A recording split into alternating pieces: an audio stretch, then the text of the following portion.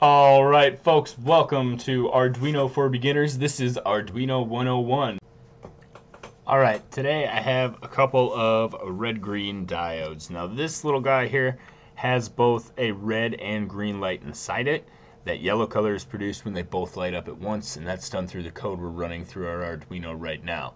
So in order to hook this guy up, you have a negative, which is your ground, a green, and a red. They're labeled GR.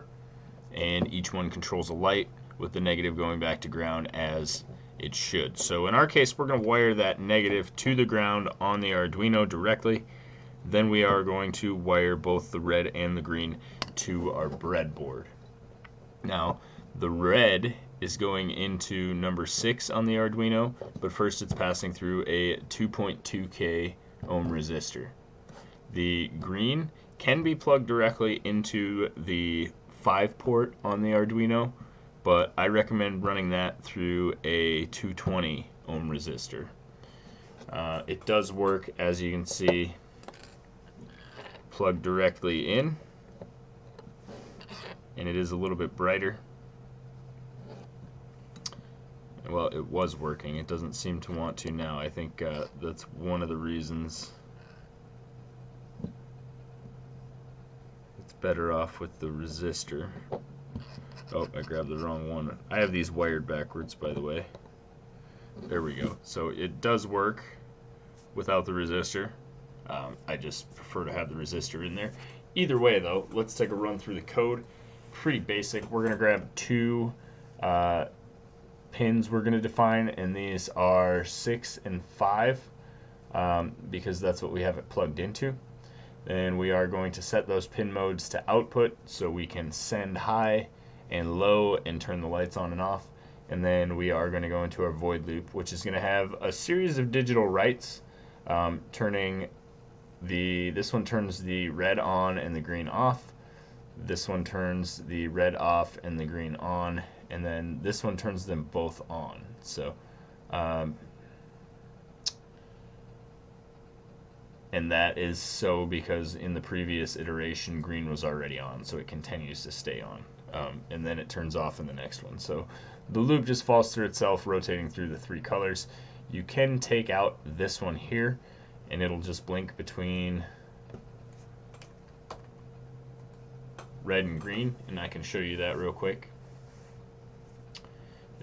Just upload real quick, and there we go, red and green on and off. So what this is good for is to use as like a power indicator for whether or not a device is turned on or turned off if the device is plugged in or has a stable power source. The red LED uses very little amount of energy, so it can stay on without drawing the battery too much. So this is a pretty simple setup. There are several other ways you can do this and several other things you can do with this.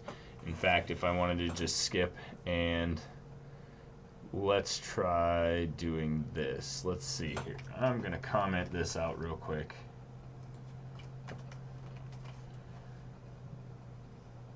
And I'm going to copy this.